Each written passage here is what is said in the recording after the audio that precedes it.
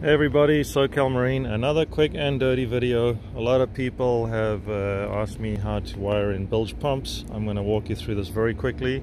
I'm doing this on an outboard that has never had a bilge pump installed and very limited access to the battery and switches and stuff.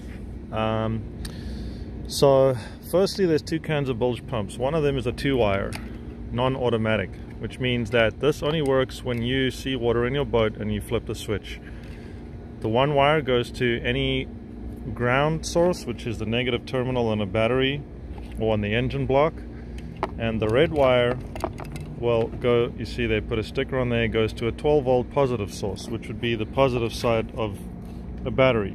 Now obviously this would go through a switch, but if I connected these to a battery now, the pump would go on. But this is non-automatic. Now what people do is they install these little flapper switches that kind of, if it detects water, the switch lifts up and then it will basically activate this.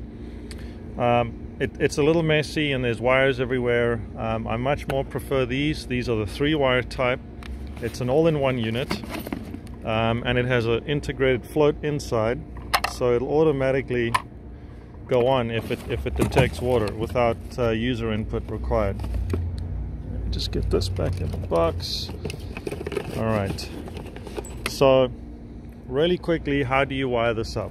Okay, well, in this case, black is always going to go to a ground source, and one of these 2 wires is either going to be a manual override switch, which means it's going to work like this one, and then another one of these wires is going to permanently be connected to a fused 12 volt as well. So let me demonstrate on a battery here how this works. Have one charging down here. Okay, so just give me 1 second. I'm going to put the black on the negative. Yeah.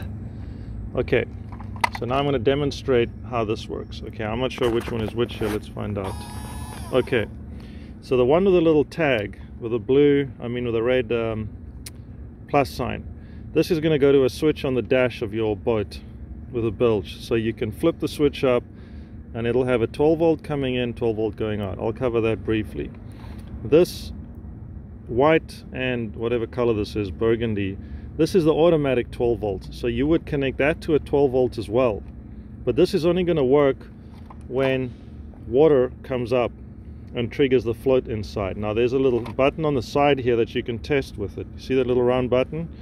When I flip it up, it's going to go on. And the moment it's pumped the water out, the float drops back down and it automatically shuts the unit off again. So it's very cool. I've used these for lots of uses outside boats. But this is very cool if you leave your boat unattended and you have rain or you might have a leak.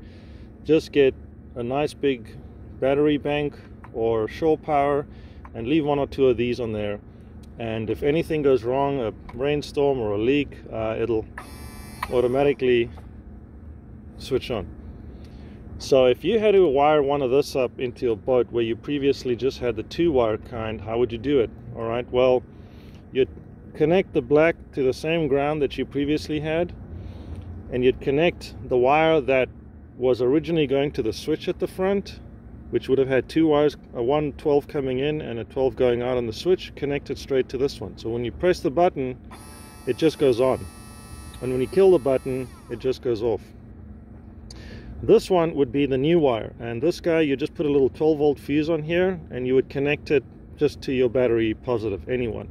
And it would just sit there. It's not going to use any electricity. The moment it finds water, it's going to flip on and flip off. Alright, so that's the basics of an all-in-one bilge pump. Alright, so for those of you with outboards,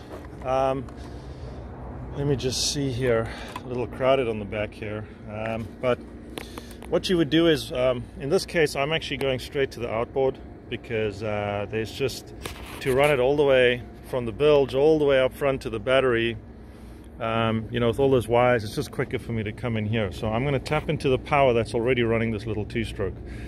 Now, one thing you need to make sure of is you want to crank the motor all the way that way, so that you have enough wires that go in here, so that if you if you made the wires tight when this was all the way here and you go and turn to your right, you know, you might just rip on the wire. So just give yourself some extra room, tape it up.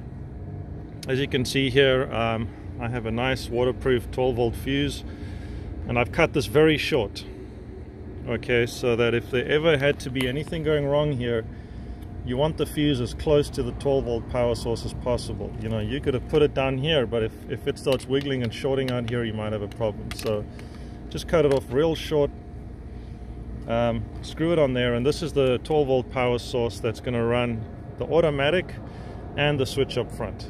So it's kind of easy, but some people seem to think it's complicated. It's very easy to wire these in.